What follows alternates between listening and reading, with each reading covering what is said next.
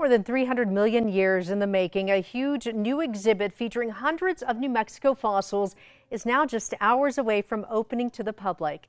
News 13's Malusa Torres has a look at ancient life on display in Albuquerque. This exhibit takes you through a kaleidoscope of environments that existed in New Mexico before the dinosaurs. A journey to the past, showcasing New Mexico's ancient life across a 300 million year journey through the land of enchantment's Paleozoic era. New Mexico has an outstanding record from this time period. People the world over come here to study the fossils that are found in our state.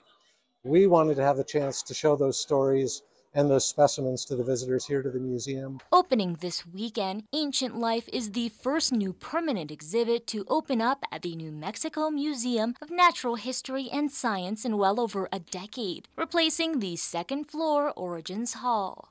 From ancient sharks that swam shallow seas once covering New Mexico, to following tracks from Earth's largest arthropod, there are over 300 never-before-seen fossils now on display. For me, it's very rewarding because it brings to life a world that I could only imagine in my mind.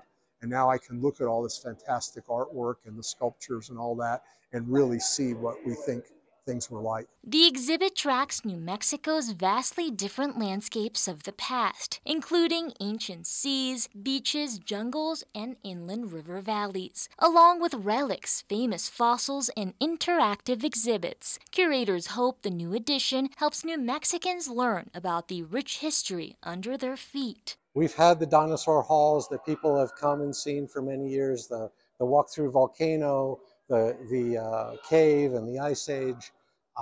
This starts that story, and it tells the beginning of that story in a big new way. Melissa Torres, KRQE News 13. The Ancient Life exhibit opens tomorrow at noon to the general public, and on Sunday they'll hold a celebration with free admission for New Mexico residents.